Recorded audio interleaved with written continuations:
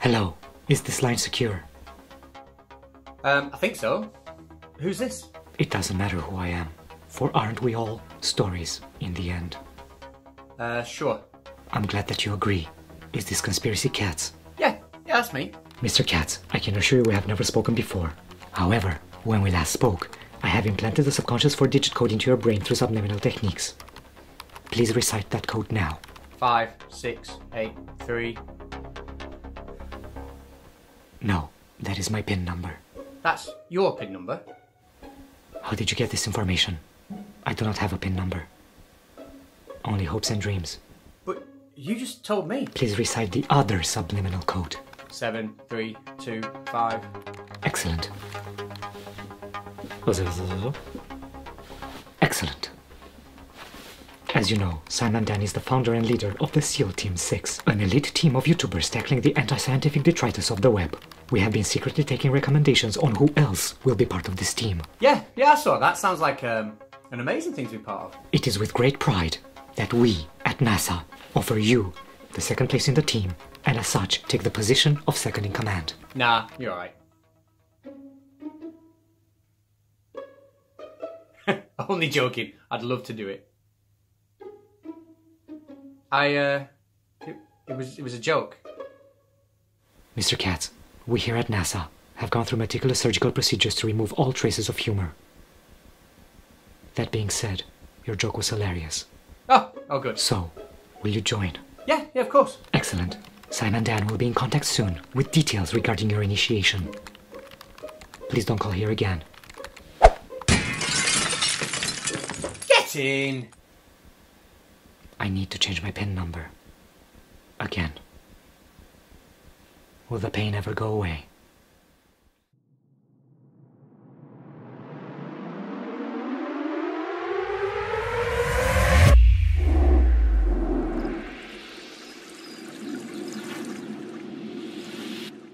One of the things I love most about NASA is the absolutely fantastic photography it sends back from some of its missions. Whether that be Juno, New Horizons, the Mars rovers, and of course, Cassini. Over the years, they've sent back some beautiful images, so imagine my dismay when I watch this. The Cassini photographic probe was sent out to photograph Saturn and its rings and its moons and send the photos back to Earth. And recently it completed its mission. It sent back amazing pictures of Saturn, of the rings of Saturn, crystal clear imagery. And then NASA shared those pictures with the world. But is that actually what happened? And is that actually possible in any way? No. No. Hello all and welcome to another episode of Flat Earth Friday.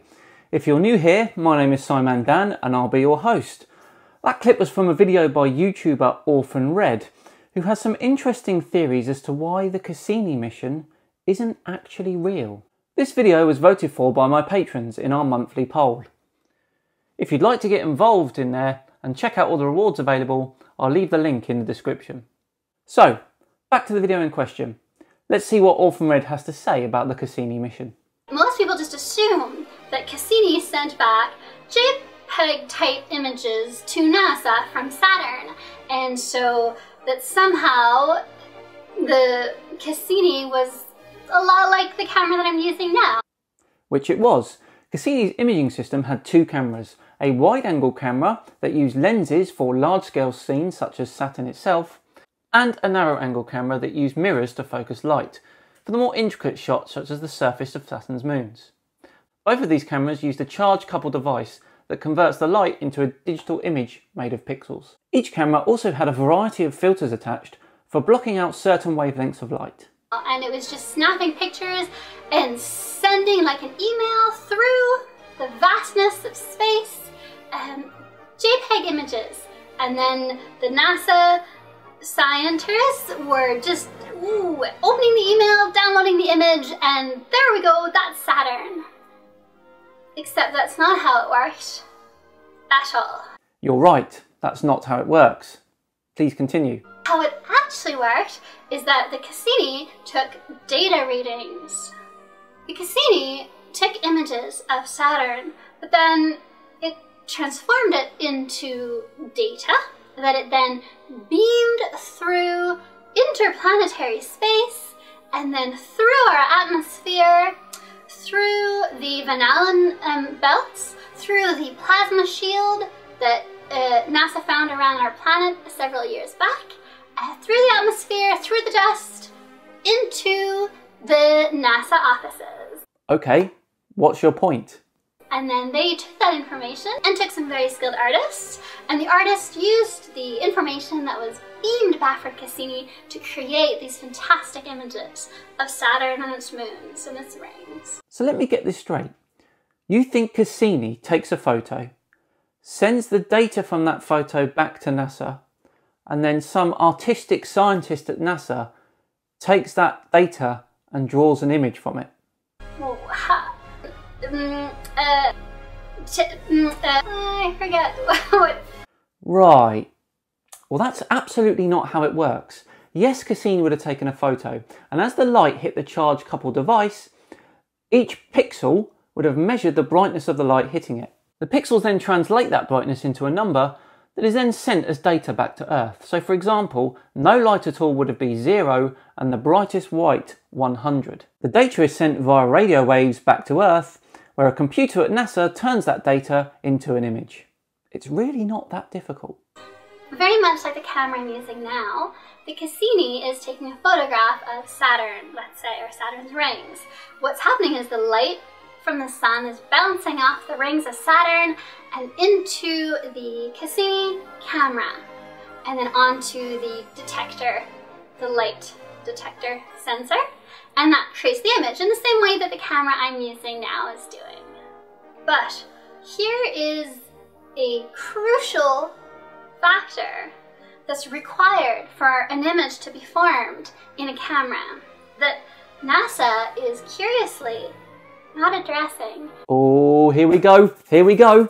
And none of the scientists, astronomers, astrophysicists, popular media reporting on these things, nobody's talking about this, nobody's brought this up, except for me.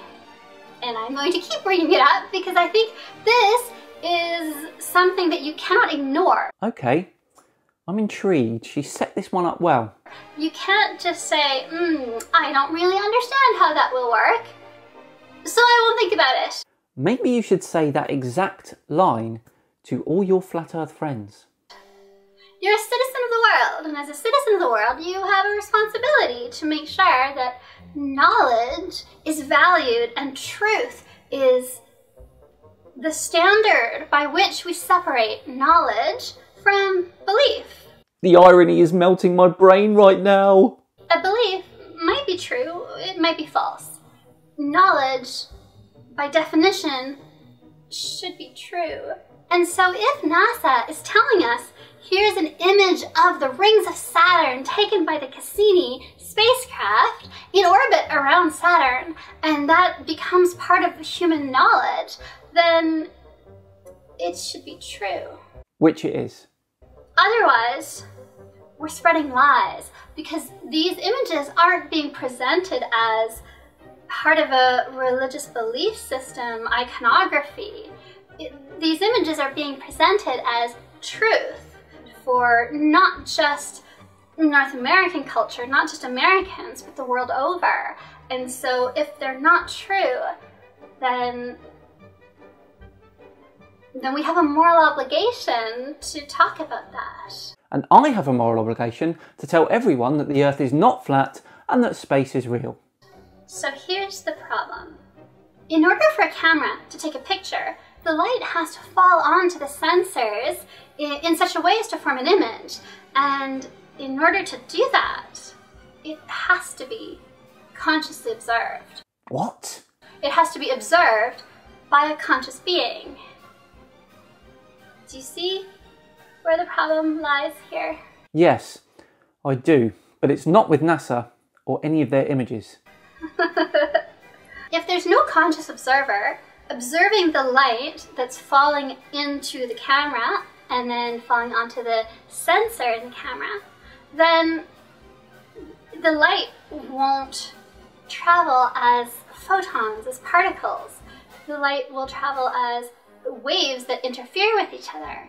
And so if you don't have a conscious observer observing the light going into the camera, then on your camera's detector sensors, you'll get an interference pattern. You'll never get an image. A camera out by Saturn trying to take a picture of the light bouncing off the rings of Saturn would not be able to form an image without a conscious observer there to collapse the photon probabilities, the probability wave distribution of photons into particles that can then form an image on the sensors. Without a conscious observer, you have no image. What you have are just interference patterns. Wow, that is one of the most hashed up explanations I've ever seen. If I've understood Orphan Red properly here, she's taking the results of the classic double slit experiment and using those results to explain that the light hitting the camera's sensors can't decide if it's going to be a photon or a wave, and it'll be some sort of big mess. This is going along the lines of Schrodinger's cat, or if a tree falls in the woods and there's no one there to hear it, does it make a sound? Well, of course it does. For your particular argument though, I would argue that it doesn't matter. Einstein proved the dual nature of light through quantum mechanics. Essentially, light is made up of particles called photons, and the flow of those photons is a wave. Waves can be of different lengths and frequencies, but a photon is a photon. The only thing that changes is the energy of that photon depending on the wavelength. The charge-coupled device on a camera is essentially a photon detector, each pixel on it being a well of sorts. The CCD turns those photons into electrons through the photoelectric effect, which is turned into a digital signal. The more photons that hit a pixel, the brighter that pixel in an image. So in conclusion, it doesn't really matter if there's a conscious observer or not. Those photons are still going to hit the CCD. So there are two possibilities. Possibility number one, NASA is lying to you. Those images are not taken by some spacecraft out in the middle of interplanetary space taking pictures of unwitnessed photon distribution probability waves and then beaming them back through no medium and then through the high-speed electron plasma shielding. I'm sorry, I'm completely lost. The word salad is coming at me at unprecedented speed. So option one is that NASA lies. Let's leave it at that. Probability number two. I think you mean possibility number two, but we'll let that slide. The Cassini spacecraft takes a picture. The photons, unobserved, unwitnessed, are in a superposition state. They're in a probability distribution. So basically the sensor just gets an interference pattern, so there's no image. And then the Cassini spacecraft takes the no image interference pattern data and beams it through interplanetary space, through the Van Allen belts, through the high-speed electron plasma shield around the Earth, through the atmosphere, into NASA headquarters. Possibility number two sounds a lot like possibility number one. That would require that the act of the first person at NASA to open the image file that the computer has created from digital data, from ones and zeros, somehow affects the past. That observation of the image itself goes backwards in time and affects the photon probability distribution wave at the Cassini spacecraft out at Saturn and collapses them into photons in the past. I'm done. I'm sorry. The day has come where I can literally no longer listen to a video. To call it gibberish would be generous. To summarise, there is absolutely nothing in physics to say that these photos cannot be taken. We've been doing it for decades, and to be honest, to doubt it is a true insult to the advancement of our species. I implore you to take a look at some of the images taken by the many spacecraft we've sent into the solar system. I'll leave some links in the description. Thank you all for watching. That brings another episode of Flat Earth Friday to a close. I've been Simon Dan, and if you enjoyed this, please do like and subscribe. I'll see you all Tuesday, where we're going back after the dinosaur doubters. What happens when you mix a woeful understanding of our natural world with a Macedonian chat show? Because they're destroying it, because, oh, it's just an accidental planet, one of millions. We've found other Earths, you know. Eventually, if this one gets too messed up, we'll go to another one. You get Allegedly Dave on Late Night with Malenko.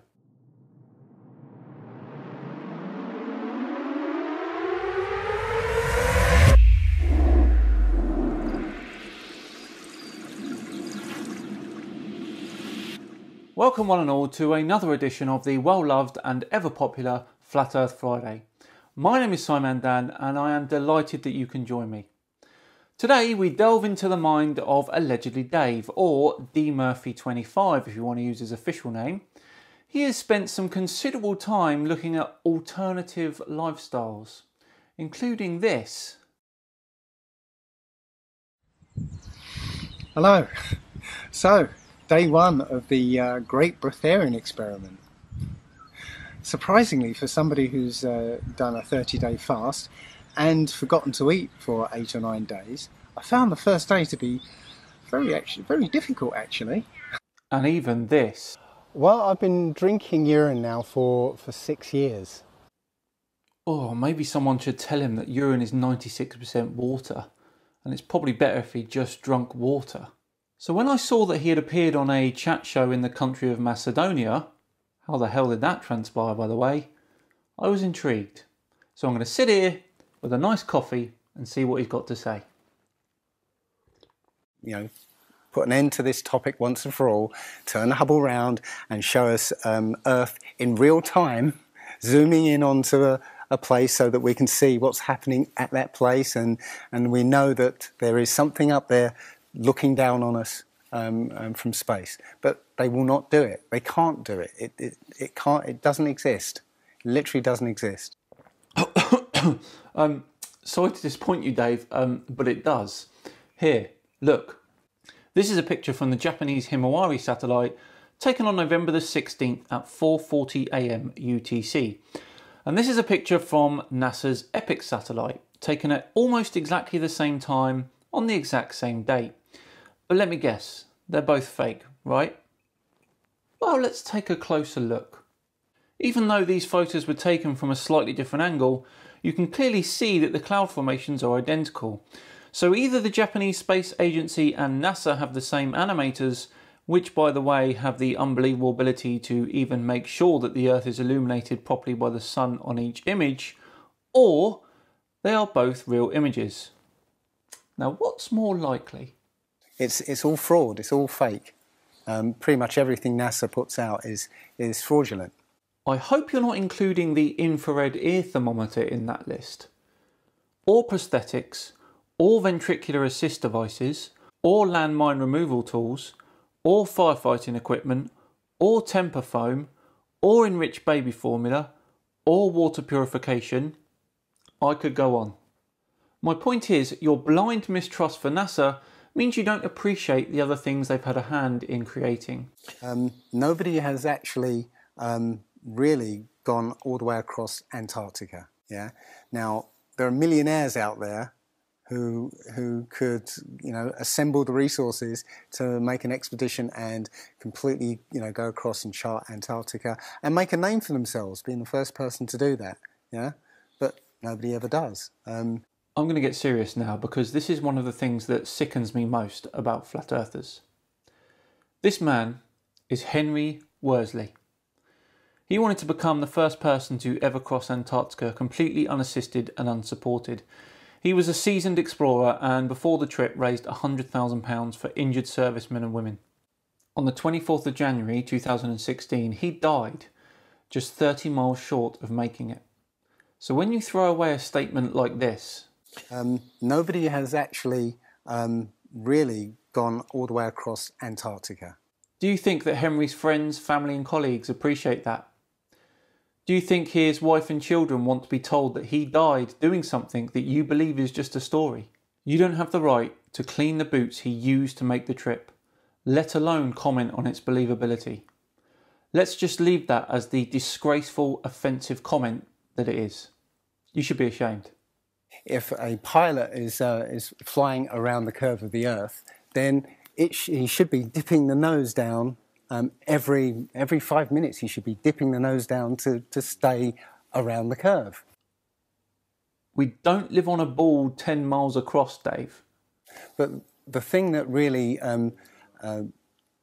got me interested was... Wanted to feel inferior to the majority of the human race? As you say, the gyroscope. Oh, okay, right. In a plane, there is an artificial horizon, okay, and it's based on a gyroscope. And if you spin a gyroscope on a surface, it will want to stay upright. You can twist and tilt the surface as much as you like. The gyroscope will stay upright. So if a plane has a gyroscope and it starts following the curve of the Earth, the gyroscope would stay upright, which means the artificial horizon will start to roll backwards. But it doesn't. That's absolute proof that a plane flies over a flat surface. Dave. The Earth is big. It has a circumference of just over 40,000 kilometres. But besides all that, let's look at those gyros for a second. I once again turn to my pilot friend James, who helped me out a great deal here. Attitude instruments in airliners now are far more accurate than they used to be, and derive information from a large amount of air data sources. Some light aircraft still do use the gyro instrument for attitude indication that Dave is describing here. However, they have a weight at the bottom, which means that they always have a force pulling directly down below the aircraft to give them a fixed horizon reference. That wouldn't be affected by the curvature of the Earth, as gravity always pulls in the same direction regardless of where you are around the curve. Thanks for that, James. We'll get together soon and watch some partridge. Jurassic Park. As you say, the globe is spinning at 1,000 miles an hour. Neil deGrasse Tyson, who's a leading astronomer in America, tells us that the Earth is not a perfect circle. It is actually an oblate spheroid. It's squashed and wider at the equator. Yeah? So... Znači, po-stesnet je na polovite, a po-širok je na ekvatorot. Exactly. I really hope he's got an earpiece in getting the translation for that. Otherwise, that's golden cringe. So my question to him would be, why is there land at the equator? Say what now? Because water will move more readily than rock. So if the Earth is spinning, the water will be collected at the equator. I mean, if you spin a wet tennis ball, okay, you spin a wet tennis ball, the water shoots off at the equator, essentially. So all the water will be gathered around the equator. So why is there land at the equator? Doesn't make any sense. Oh, Dave. Right, let's examine this claim. The centrifugal force acting on me right now because of the Earth's rotation is figured out as follows. Mass times velocity squared over radius. So my mass is 70 kilograms and the speed of Earth's rotation is 463.6 meters per second. If we square that and multiply it by my mass, then divide that by the radius of Earth in meters, we get a force of 2.36 newtons. Now, the gravitational force exerted on me is my mass of 70 kilograms multiplied by the Earth's mass of 5.972 times 10 to the power of 24 kilograms multiplied by the gravitational constant of 6.67 times 10 to the minus 11, and then we divide all of that by the radius of Earth squared and we get 687 newtons. 687 is a lot more than 2.36, isn't it? Interesting. So as you can see, the gravitational force is hundreds of times stronger than the centrifugal force caused by the Earth's rotation. It's why you can spin a tennis ball and the water will fly off, because if you do the calculations, at that point the centrifugal force is greater than the gravitational force. If you watch the trajectory of the space shuttle, it doesn't go straight up. It always goes in a curve and out to sea. Yeah, and if you see it, Why is that? well, because Is it normal to go straight up, Well- as fast as he can to go out of the atmosphere? I've been talking to a few people in sort of the scientific community, and they'll say, no, straight up isn't the right way to go. You have to sort of go sort of around the curve and get speed to get into orbit. Space isn't that far away, Dave. The objective of the space shuttle was to get in orbit as quickly as possible and use the least amount of fuel as possible. Going straight up and then doing a 90-degree turn is not the best way to do it. I mean, you wouldn't join a motorway at 70 miles an hour from a T-junction. No, you wouldn't. You would join from a slip road that angles you gently onto the motorway. And it seems that nobody's ever on the space shuttle. And the proof of that is the Challenger disaster. I believe it's 1986, the Challenger exploded just after takeoff and killed 7 astronauts. But it turns out that 6 of the astronauts are still alive, and most of them are using their original names. And you can find pictures of them. They're using the same names, and they're doing ordinary jobs now. Anyone who's watched me for some time will know that I've addressed this before on an older video, when Sleeping Warrior made the same disrespectful comments. Here's a quick clip. What he's probably seen is a picture like this, or a slightly different variation of it, or a YouTube video or something. Now, if Mr. Warrior had actually looked into it and done some research, not flat earth research, but proper research, he would have found out that this is all a hoax. The man on the left of this picture is the commander of Challenger, Francis Scobie. The man on the right is also Francis Scobie, who during the time of the launch was CEO and president of the Marketing Edge Inc. out of Chicago. Clearly not the same guy. I mean, they've got completely different shaped chins. What about this one? The man on the left of this picture is Challenger mission specialist Ellison Onizaka. The man on the right is his brother Claude. And this one. The lady on the left of this picture is Sharon McAuliffe, a teacher who was selected out of 11,000 applicants to be the first civilian in space. The lady on the right doesn't even look like her, and we're supposed to believe that they're the same person, despite the fact that at the time of the launch, Sharon McAuliffe on the right was working for a law firm in New York. That's just 3 examples, and it's the same for all the others. A horrible hoax that is a disgrace to the memory of the astronauts that lost their lives that day. That's twice in 10 minutes now, Dave, that you've shit all over the memory of brave, courageous people that have lost their lives in pursuit of greatness. Believing that the Earth is flat is one thing, and rest assured, Dave, it is a silly belief. But to willfully display such a high level of ignorance and disrespect is the lowest of the low. Shame on you again. That brings this episode to a close in a disappointing and sombre fashion.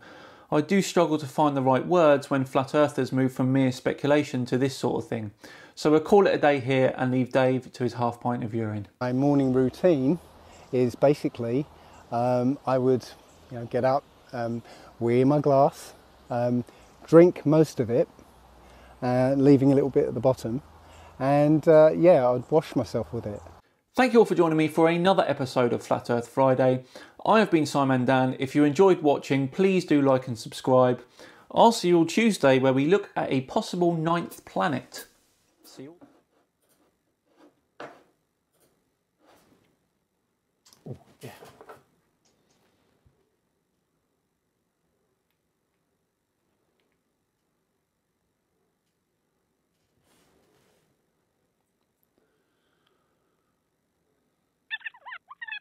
Hello, this is Chimichangas, right? Yeah. I'd like to book a table, please, for 2. Yeah, I'll hold. Man, Conspiracy Cats is going to be stoked about this. Yes, for next Wednesday, please. About 7:30? Name? El Nombre. El Nombre. Drawing shapes in the desert sand, El Nombre.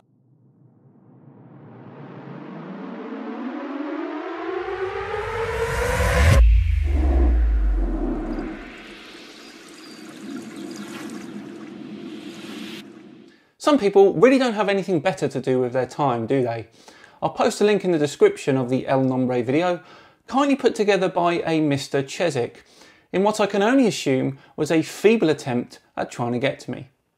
Anyway, today we ask the age-old question: who would want to live on Earth when you can live on a super Earth? Hello one and all, and thank you for joining me for another episode of Flat Earth Friday. My name's Simon Dan, and I'll be your host. Yes, that was channel Celebrate Truth, run by YouTuber Robbie Davidson. He's the brains behind the Flat Earth International Conference, as well as the introduction of Logan Paul to the Flat Earth community. Seems odd, that one. In today's video, Celebrate Truth are reviewing a scientific video about the discovery of exoplanets. These are planets which we have discovered outside of our own solar system. To date, we've discovered over 3,000 of them. Oh, that reminds me, this gives me a chance to test the YouTube channel of Truth Paradox. Let's have a quick remind about what that is. I've invented something. It's called the YouTube channel of Truth Paradox. It states without exception that if a channel has the word truth in its name, then you can guarantee that the contents of said channel is a load of old cobblers. We'll reserve our judgment till the end today. Of course, alien life. Now we're getting to the propaganda, getting off of Earth and getting to these super Earths. Look at all the possibilities. I can sense a very thin veil of sarcasm in his delivery. He's approaching this video with an already formed negative opinion of it. I mean, who does that? Or, you know, plenty of places we could park our first interstellar colonies. But with so many options, how do we know which is best? You might think that most Earth-like planets should be at the top of our list. After all, we've got everything we need: water, land, an atmosphere, and trillions of life forms lapping it all up. But according to a small group of researchers, there are bigger and better planets out there. Oh, there's bigger and better planets out there. Now, first of all, the Earth is not a planet, one of the biggest lies. Oh, bloody hell, less than a minute in and he's confirmed the paradox. Oh well, he did better than the last Truth channel, to be fair. If you come to this video for the first time, please research it. The whole idea that we're just another planet and billions and trillions of other planets, it's just nothing but to make you insignificant, no value. You're just a speck of dust in the infinite galaxy. Well, you're actually both wrong and right here. We are but a speck of dust in an almost infinite universe. The universe doesn't really care about us. In fact, it tries to kill us 99.9999999% of the time. However, it doesn't mean we're all insignificant, and we certainly do all have value, including you flat earthers. But again, this is where the rhetoric gets actually even more interesting when they put videos like this together and talking about super Earths, better places to live than what we're on, this desperate notion that we need to get off. We're human. We just want to explore, that's all. There's no hidden agenda to try and make us move planets. We just want to explore and find out more about the universe. Let's continue. They're called super Earths. Super Earths may be some of the most common planets in our galaxy. Since 2009, Kepler Space Telescope has discovered about 4,000 exoplanets. 30% of them are super Earths. So out of all the exoplanets, 30% of them are super Earths. Now understand that the super Earths are way better than even Earth. I think you're misunderstanding the term super Earth. It just means a large Earth-type planet which is bigger than Earth. It doesn't mean better than Earth in every way. It's not an Earth-type planet with a cape on that can shoot lasers from its poles. Okay, let's forget about the fact that they're lying about space and planets. Just understand this idea that almost everything, 30% of everything that they've discovered out there is better. It's better to be habitable, better for life, better for conditions, better for atmosphere. Yeah, he's definitely misunderstood that, hasn't he? That's not like a flat earther, is it? As we'll continue on with this video, you're going to see non-stop propaganda when it comes to super Earths. Who would want to live on Earth when you can live on a super Earth? And a few percent of those super Earths orbit within their host star's habitable zone. That's the Goldilocks zone, where the planet's surface is just the right temperature for liquid water. The Goldilocks zone. Yeah, Goldilocks zone. Please tell me you've read Goldilocks and the Three Bears. Don't make me educate you on fairy tales too. Liquid water is just the start. These planets can be almost double Earth's radius, and up to 10 times more massive. And all that extra mass is what researchers think could really make super Earths the perfect home. That's because more massive planets have a stronger gravitational pull. Super Earth Kepler 20b, for example, is nearly double the size of Earth, and it's 10 times more massive. This makes its surface gravity almost 3 times stronger. That stronger gravity means that the planet can hold on to more air molecules and form a thicker atmosphere, which is great for protecting against harmful space radiation. You know, that radiation, the Van Allen radiation belts that they supposedly went through in the moon landings in the 1960s and 70s, that Orion is still trying to figure out with their shielding, saying we got a major problem because we got lots of this radiation. Again, non-stop lies. Why? Why? If space was fake and NASA completely made up, why would they say this is an issue? Why not just say space is real and it's not an issue to get there? I'll tell you why, Robbie. Because space is real and it's bloody hard to get there, and twice as hard to come back safely as well. Let's continue. It also means mountains and hills would erode a lot faster, leaving a relatively flatter surface compared to Earth. Oh no. Now that might sound boring, but scientists think this could actually spawn dozens of shallow islands all across the planet. So let me get it straight. A flatter Earth is better for life. It's better designed. It's very interesting that they would point this out, saying that these super Earths probably are going to be flatter and it will be better for life because apparently flatter is better. Oh, hang on. All of a sudden the video he's watching is right. It's not propaganda anymore because there's a 15-second segment that he agrees with. But I bet it'll be propaganda again in a minute when he doesn't agree with it. The hypocrisy is unrivaled. Leaving this tropical paradise would be extremely difficult. The escape velocity on Kepler 20b is more than double compared to Earth's, which means either rockets would need more fuel to reach their destinations, like, for example, a mission similar to the Apollo moon landing would require twice the amount of fuel, or rockets would have to carry only a fraction of the payload. For instance, SpaceX's Falcon Heavy, the big fake that sent out a car into space that everyone believed was real. Oh yeah, that one? Yeah, that one. Clearly not fake, by the way. Can launch 50,000 kilograms of payload into Earth's orbit, whereas it could only launch 40 kilograms into orbit around a super Earth like Kepler 20b. That's about the weight of a German Shepherd. Suffice it to say, leaving a super Earth would be a far greater challenge.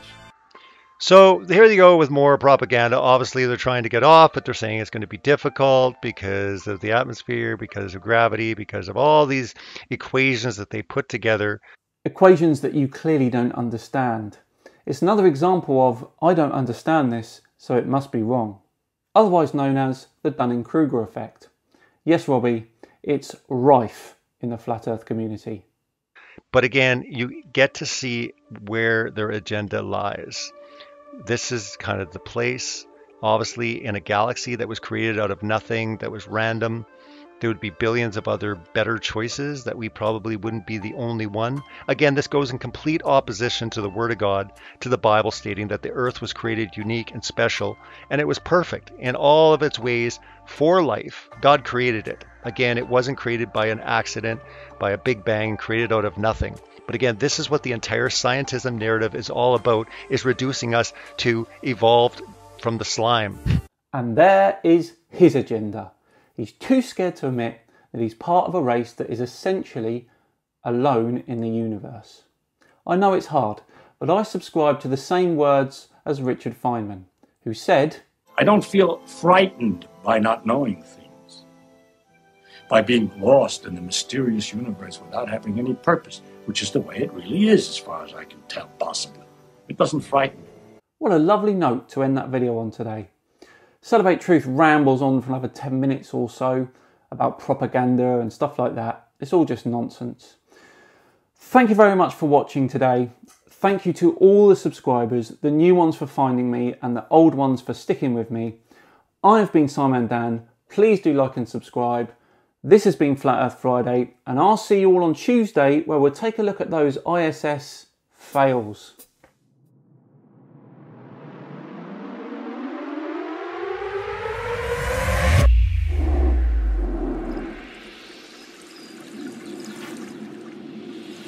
Hello one and all, and welcome to Flat Earth Friday with me, Simon Dan. Yes, today sees the return of the ever popular Flat Earth Fail Compilation, episode 4 to be precise. In these particular videos, I get 3 or 4 videos made by flat earthers and lump them all together into bite-sized chunks of scientific failure. Special thanks goes out to my patrons on this one. We had a hangout and some of them helped me choose some of the videos we're going to look at today. If you'd like to get involved in the Patreon stuff, I'll leave a link in the description. Okay, back to today's video. The first one is by Flat Max UK, who's got it in his head that the solstice and seasons prove a close sun. Let's hear him out.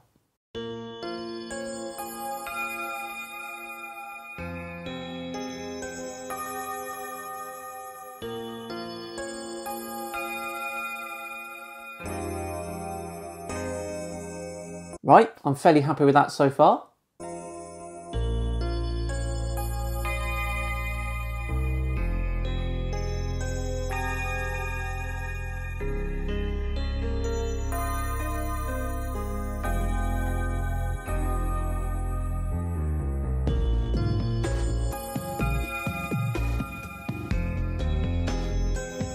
Looking very good, he's even using a diagram.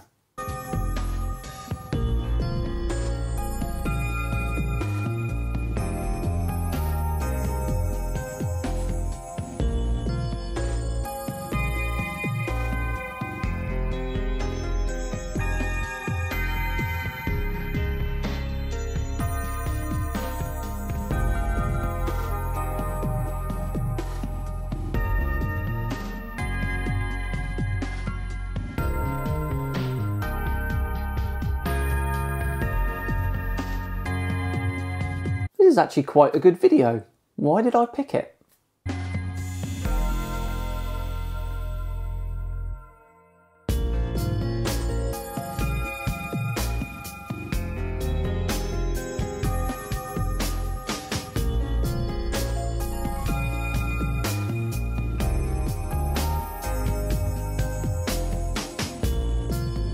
Seriously, we may have to stop this one. Nothing to debunk so far.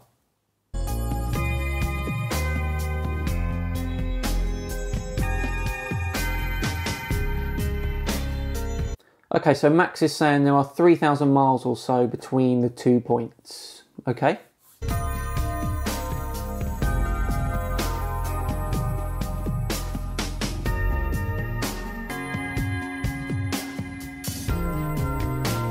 Our survey said... No. The heliocentric model, let's call that real life, does not attribute that to the change in temperature or seasons. Nowhere does it ever say that.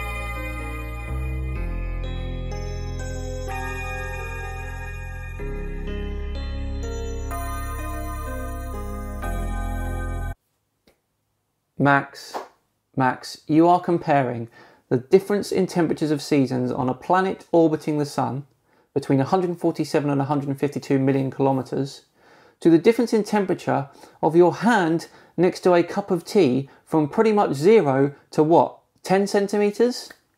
That is literally the worst comparison I've ever seen. And I've seen a lot.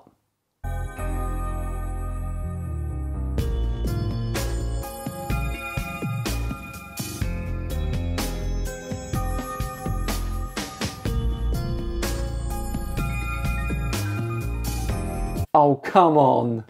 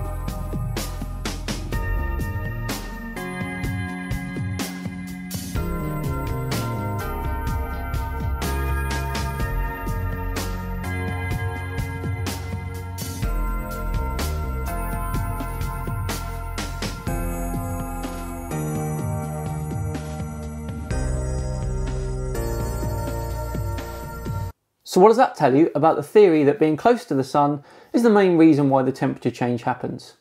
It tells you it's a load of old codswallop.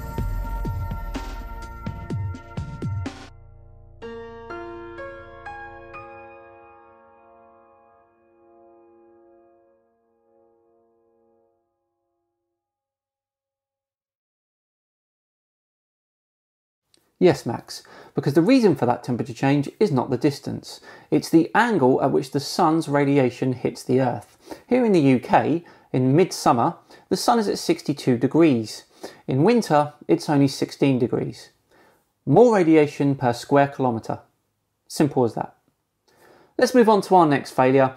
This one is from YouTuber Lord Stephen Christ Mercury, who has some interesting ideas. Hello people, Steve aka Bob Ross Christ here. Just going to tell you a little information about the concavity of the Earth. Concavity of the Earth, okay? As I mentioned before in my previous videos, you are living on the inside surface. So these are like continents, you know? Put some continents over here. Maybe this is like North America. And then you got ocean. Ocean is on the inside of the Earth, guys. Yes, Stephen is a concave earther. Not flat Earth specific, but still a fail nonetheless. Let's carry on and see where his interesting ideas lead us. Continents and oceans on the inside. Wow. That's how tides work. It's all pressure. So this relieves the pressure. This is the sun. The sun actually has a flat side. Believe it or not. The back of the sun is flat and dark. I've seen it in a vision. I know what I'm talking about, okay? Oh, he's seen it in a vision. Right. In the Earth, okay? Well, let's put the glass sky. Gotta put the glass sky. There's a glass sky. I kid you not. There is a glass sky. The come on line. Come on. Come on. 100 kilometers high. Formed after the flood. This is the celestial sphere. There's actually water above. Then in the middle, of course, you got the pyramid.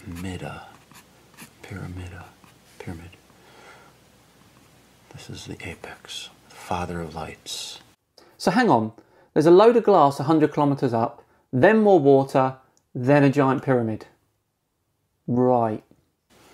Remember James 1:17? Father of lights. Father of lights extends its light to the sun. Sun is wrapping around in a cylindrical path. This is from a top view, so actually it was if the sun was here on like a side view, it would be going cylindrically. That's how you get the seasons, guys. 6 months here, 6 months there. Back and forth, up and down. Celestial sphere tilts. That's how we get the precession. There's a magnetic North Pole stemming from the vertical magnetic shaft of the pyramid. That's why it moves. That's why the magnetic North Pole moves. Because the whole celestial sphere is slowly wobbling. Over 1,000 years, not 26,000. So why doesn't the North Star position change in a 1,000 year cycle then? I'm already done with this. No evidence, visions and a drawing. Puh. Next. Hello, Flat Earth researchers, debaters and debunkers. Oh no, not Phuket word again. Can't get rid of this guy. Here's a little thought experiment and some real physics to just think about what we are told to believe when it comes to the globe Earth. There's the sun, okay, and we are told that the Earth rotates to make the sun set. So I've got a little table here. All right, and there's a can here. So what happens when the Earth tilts so that we see a sunset? Oh dear. Oh dear indeed. This has to be one of the most feeble, unorganised and downright deceitful experiments I've ever seen. However, I am intrigued, so let's see more. Oh dear. Oh, there's the sunrise because the Earth is coming back round again. Yeah? Is he trolling? He has to be trolling, right? Seem crazy? Seem stupid? Yeah? Just think about it. Just think about what happens the moment something tilts. Yeah? Okay? It's physically impossible for us to be on a spinning ball Earth. It's physically impossible to represent the Earth as a table and then tilt that table to simulate a sunrise and a sunset, and then think that that's a good analogy for it. Physically impossible. There must be another reason for this. So forget about all those arguments about horizons and alleged drop and air pressure and gradients and Coriolis and atmosphere sticking to the Earth and all that stuff and angles and blah blah blah. Yeah? The simple fact is that things like the physics of water, which must be contained, and if it is tilted, will demonstrate that tilt. If it's not contained, it will flow. And if it's on a moving Earth, then it will also move. Yeah? This is real physics, folks. Yeah? Oh! I've got it. He's working for the globe side, trying to discredit flat earthers. Has to be. No other explanation. Right, our final video sees us popping in on YouTuber Lifting the Lid, who has a video entitled Flat Earth Challenge for All Scientists. Let's see where this goes.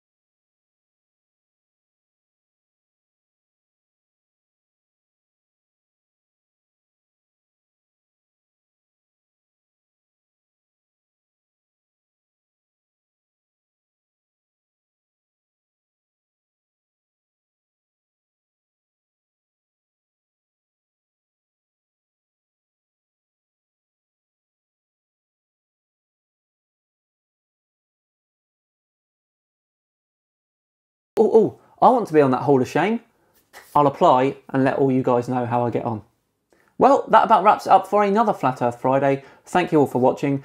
Before we finish, I've just got time to mention a fabulous recent interview conducted by channel Fight the Flat Earth, who conducted an interview with a former Flat Earther.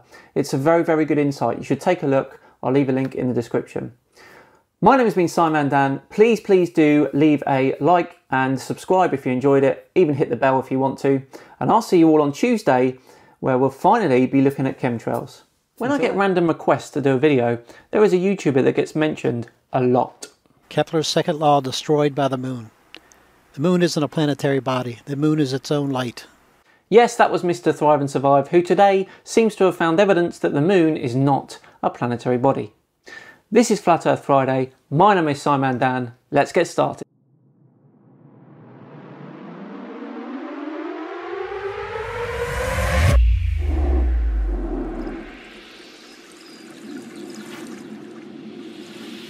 Welcome along everyone as we delve into the psyche of the opinionated, paranoid and uneducated elite for more Flat Earth Friday madness. Yes, today we look at a video by Mr. Thrive and Survive entitled "The Moon Destroys Kepler's Second Law." He's endorsing a video by a Dave Marsh, who was a long-time troll on my Facebook page. Both of these men are hardcore Flat Earthers. Before we begin, I think it would be appropriate just to make sure that we all understand Kepler's second law. It states, an imaginary line joining a planet and the sun sweeps out an equal area of space in equal amounts of time. Now, of course, this means the closer your orbit approaches the sun, the faster you will go. Take a look at this animation. If we take the points on the orbit indicated as equal segments of time along that orbit, then the areas swept out between each points are the same. This is established planetary physics. Right, let's see Mr. Thrive and Survive and Dave disprove 400-year-old science. Hey everybody, Rismus for Thrive and Survive.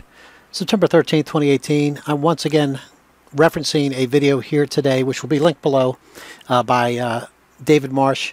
Dave Marsh is a guy that disproved gravity in an old video of mine. And I'm not going to play all of his video. I'm going to play a portion of this video that applies to this. Please go and see the link below for all the details. We're going to show here, or he showed, and backed up with actual timeanddate.com and other websites, that his data match their data, and that data indicates that Kepler's second law of planetary motion is destroyed. So to clarify, Dave Marsh spent a year tracking the moon and got the exact same data he would have got from timeanddate.com. Perhaps he got the idea from howtowasteayear.org.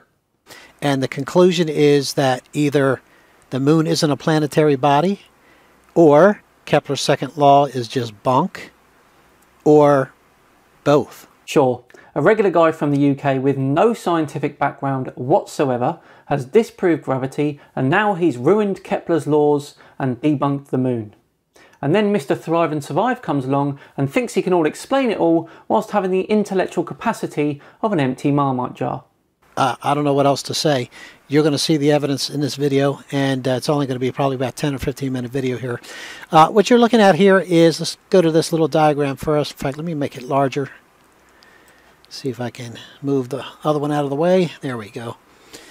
What we have here is that whatever the body is, we're going to switch this here because it works the same way, the Earth and the Moon. When the body is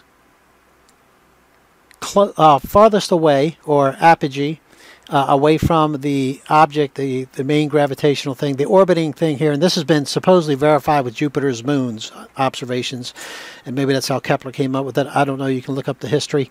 Kepler was a masterful mathematician. He figured out his laws with nothing but observation and maths. The observations he used were highly accurate, and the story of it all is for another video, but it was proven the moment he figured it out, because he used real-world observations. It is important to note though that you can't have Kepler's second law without his first, and that is that all planetary bodies travel in ellipses. There are no perfectly circular orbits. The closest is Venus, which has an eccentricity of 0.007, meaning its orbit is the closest to a perfect circle in the solar system. I shall be live streaming a lecture on the history of astronomy early next month. But this blue shaded area indicates how slow the planet is moving or how much it has moved. And let's say this is a 1 week period of time. Since when it goes around in orbit, it goes slower at its furthest away. And when it comes back in the same 1 week period, it's moving all this much. So it's moving much faster as it gets closer. At least Mr. Thrive and Survive has a grasp on the law. Please bear in mind though that the eccentricity of the orbit in his example is highly exaggerated. Now let's look at the other. This is the same thing. You can pause this if you like and take a look at it. I'll leave it here for a couple seconds, but it's just another way of showing the exact same thing. And here it is with the Earth actually in the center. Same thing. You have apogee over here and perigee over here. Interesting too is the moon is supposed to be so much bigger in the sky at perigee, and another part of David's video, he also shows that it's much smaller at this time. Interesting. Let's see what this research is then. See, the moon just doesn't follow the heliocentric model. Now in his video, he does what he calls a moon race, and he filmed the moon when it was over the equator, when it was over the Tropic of Capricorn, and when it was over the Tropic of Cancer. And, well, I'll let it play, and then you can see for yourself how this moon race and what he discovered absolutely destroys Kepler's second law of planetary motion. The moon on the equator took 5 minutes 20 seconds to cross my screen. On the Tropic of Capricorn, it took 5 minutes 36. But on the Tropic of Cancer, it seemed to take forever. It took 6 minutes 15 seconds to cross my screen. Look at the time difference there. That's huge. Dave, the fundamental problem you had when you were conducting this moon race is that you weren't conducting the speed of the moon in its orbit. You were tracking the Earth's rotational speed. This is an absolute classic example of a complete misunderstanding of how things actually work. Your bias, Dave, of a flat, motionless Earth means you have completely and utterly wrecked yourself. If you really wanted to track the orbital velocity of the moon, you would have had to track its motion against the stars in the background over the course of a night. It's soul destroying. If I'd have had to wait for the sun to get in that position, I'd have had to wait quite a long time to to get in that exact same position. So as you can see on August the 5th, my reading, the moon took 24 hours and 49 minutes for the meridian passing time on that night for the moon to occupy the same spot. Then when the moon was on the equator, the moon took 24 hours 48 minutes. So it's speeding up when it's heading towards perigee. Remember, it speeded up when it was heading towards apogee. It can't speed up both directions. It's impossible. Dear oh dear. Perhaps because you were measuring the Earth's rotation, Dave? Maybe? According to Kepler's law of planetary motion and its equal area and equal time law, the moon should spend the first half of its cycle speeding up with just a change in speed of around about 6%, and the same when it going back the opposite direction. It should never speed up going to and from apogee. That completely destroys Kepler's law. This has to be one of the most epic fails I've ever seen, confusing the moon's orbital speed with Earth's rotation and then destroying Kepler's second law with the data. It shouldn't do that. It's impossible. And you're probably thinking, yeah, but you could just put any of them readings on the screen yourself. You know what I mean? I've had to type them in there. Give you the confirmation first. So when the moon was on the Tropic of Capricorn, it took 5 minutes and 36 seconds to cross my screen, and the meridian passing on that night was 24 hours and 49 minutes. When the moon was on the equator, it took less time, so it was speeding up, and it took 5 minutes 20 seconds, and the meridian passing on that night was 24 hours 48 minutes. It's matching up exactly what I'm shooting in reality. And you know the moon took a long time to cross my screen. It took 6 minutes 15 seconds. Well, look at the meridian passing time on that night, 24 hours and 57 minutes. It's matching up exactly what I'm shooting in reality. Globe Earth confirmed. Although it speeds up in the globe model, from a globe Earth perspective, it should appear to slow down. So how can it speed up? Yes, that's the real question. How can it speed up at both ends of the spectrum there? Kepler's second law destroyed by the moon. The moon isn't a planetary body. The moon is its own light. And Thrive and Survive swallows it like Pie Man Dan at a pie eating contest. Ranty has got some real competition for globe earth proof. Dave Marsh has entered the arena. I'll link David's full video below where you can see the evidence for yourself. What a waste of a year. You might as well spend the time counting the hairs on your testicle. Right, that about wraps up another Flat Earth Friday. 2 more Flat Earthers sent packing. If you enjoyed that, please do like and subscribe. If you really enjoyed it, you can tap the little bell notification too. I have been Simon Dan, thank you all for watching, and I'll see you all Tuesday where we investigate the individuals that say they've travelled through time. Greetings, Mr. Soundly. My name is not important. What is important is you. You, sir, have been selected, nay, picked out of millions and millions to join Simon Dan's SEAL Team 6. SEAL stands for Science, Education and Logic. SEAL Team 6 is an elite group of people dedicated to eradicate ignorance and stupidity. It's a daunting task, we know, but that is why we have the best man on the job. Our team leader, Simon Dan. Our first officer, Conspiracy Cats. And now you, Mr. Soundly. Your mission, should you choose to accept it, is to educate the willing and the open-minded to the wonders of this world. We cannot stress enough how important it is for the people to know that the Earth is not a cube and Antarctica is not Madonna's new album. The people need you, Mr. Soundly. We need you. You have 72 hours to reply and let us know if you accept to join Simon Dan's team. SEAL Team 6 is waiting.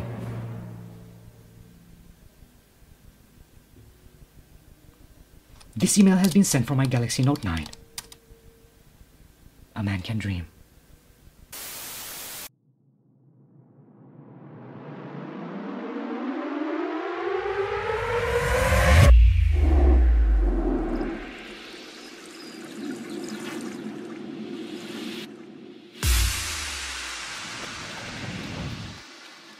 Way back in January last year, I made my first ever video.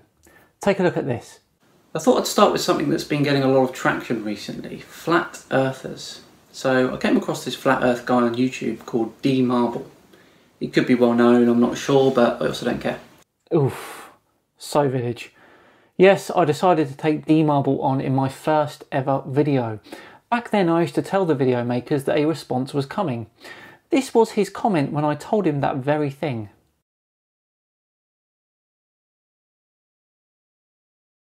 That arrogance has stayed with me ever since, and the fact that I had 0 subscribers when I released that video was probably laughable to him. But guess what? Almost a year later, D Marble will yet again be a subject of my video. Let's see how he likes this one now that I've got twice the amount of subscribers that he has. Welcome everyone to the final Flat Earth Friday of 2018. My name is Simon Dan. I hope you had a lovely, enjoyable and restful Christmas. D Marble is someone I've always looked at and thought this man has no grasp whatsoever of any scientific understanding. So when I watched one of his recent videos on NASA, I simply had to comment. The video starts whilst he's watching one of NASA's live feeds. You know what, I was just about to make a video about the ISS, and then I come over to NASA's channel on YouTube and I get this message. First one I got here, it was just a complete black screen, like there was no connection. Oh wait, looks like something's happening. There's that black screen again. Did they fix it? What happened? Let me refresh.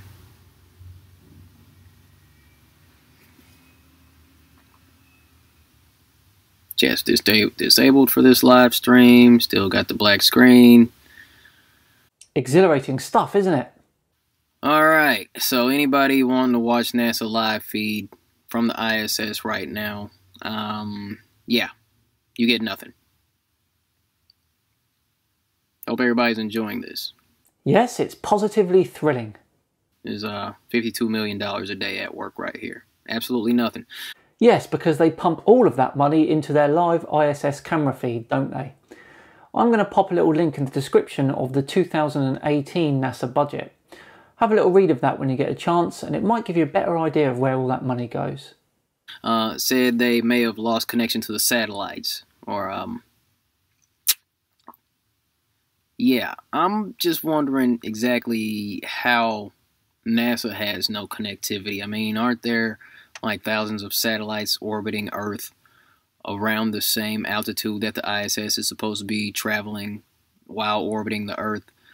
How exactly do they go about losing signal when all those satellites are up there to bounce signals? But it doesn't make any sense. The ISS communicates with NASA through a mixture of geostationary satellites and ground-based stations. However, there are sometimes slight gaps in transmissions due to line-of-sight constraints. The ISS is travelling much faster than these satellites and also is much closer to Earth. The ISS has an orbital height of around 400 kilometres, the geostationary satellites around 35,000 kilometres. You know what? I think I'll just go ahead and use some other video. Okay, so now we have something on the screen. What's this supposed to be? Went from the black screen, went to the alert that there was a loss of connection, and now we're just looking off into the blackness of space, I suppose. Okay. Freaking get it together, NASA. What is this? What are we even looking at right now? If I had to guess, I'd say it's a view from one of the nodes looking out into space. Is this supposed to be live?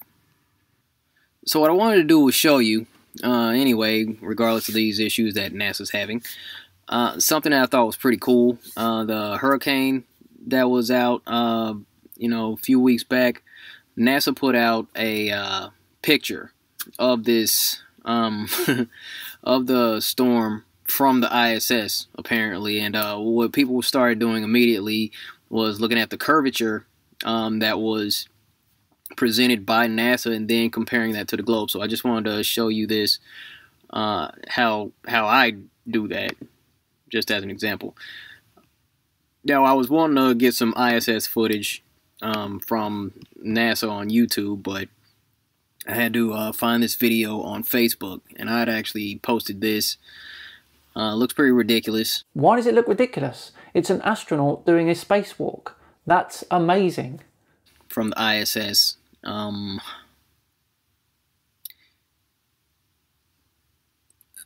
The volume's turned down so you don't have the audible sounds. And actually, this is a video that I had talked about a little bit on another video a while back. And there was a point where, let me see. Let's bring it back just a sec. Now, hold on. You're going to see in just a minute how there's this little mirror on his wrist. I believe it's right here. Hold on. Wait. Right there. Bring it back. A few seconds. Bring it here. And...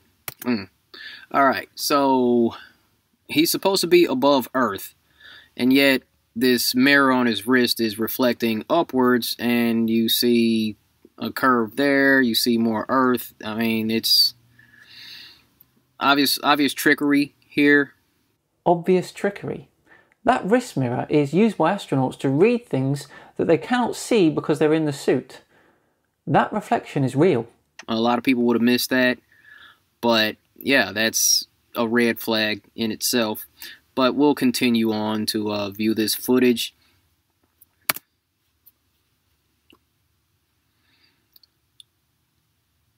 This is showing usage of a fisheye lens back there.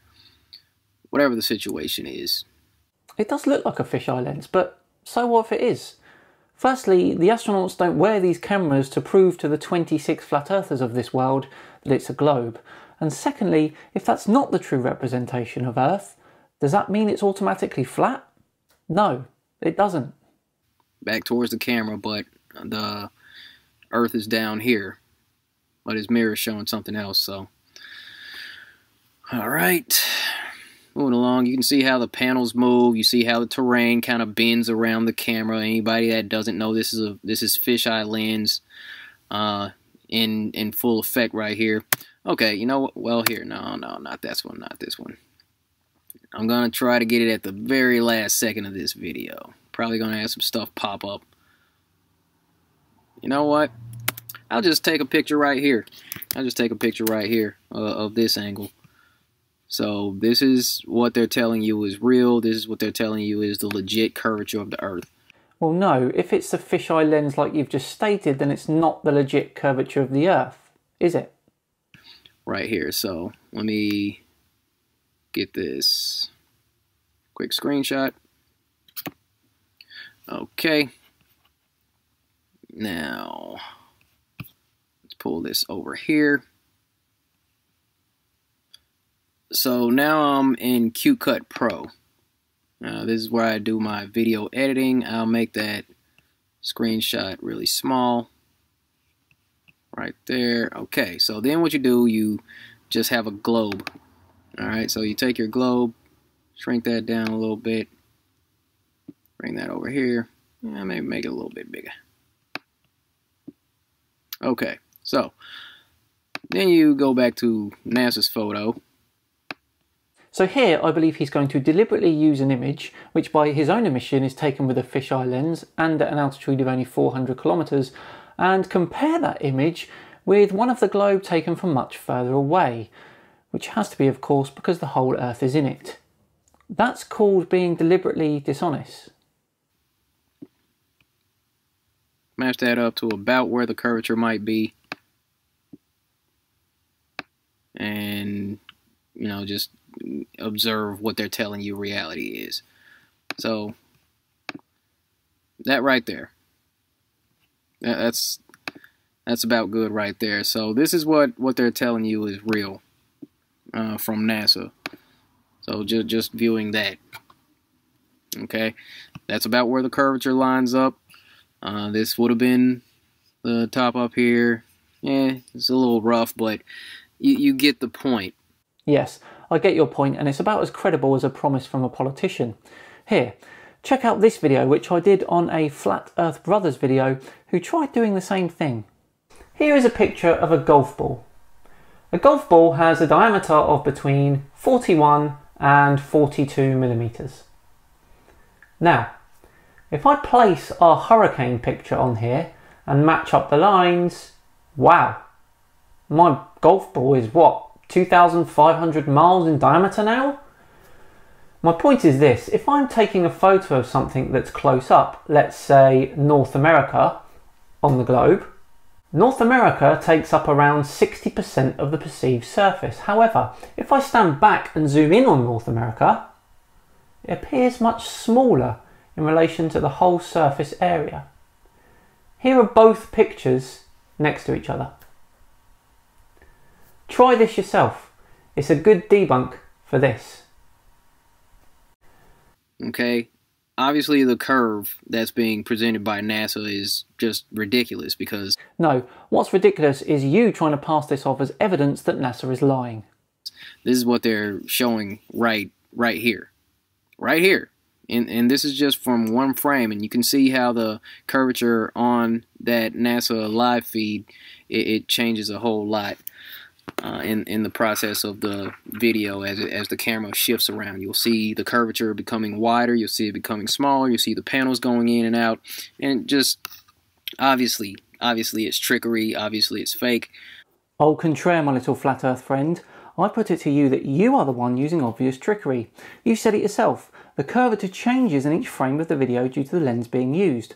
Yet you try and pick one frame and use that as NASA's definitive guide for the curvature of the Earth. Trickery and fakery indeed.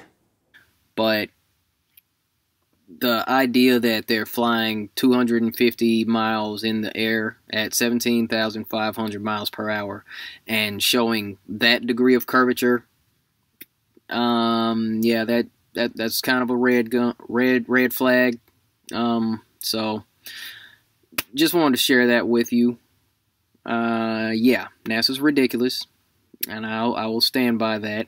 Flat Earth is ridiculous, as are you and your little piece of evidence here. I will absolutely stand by that.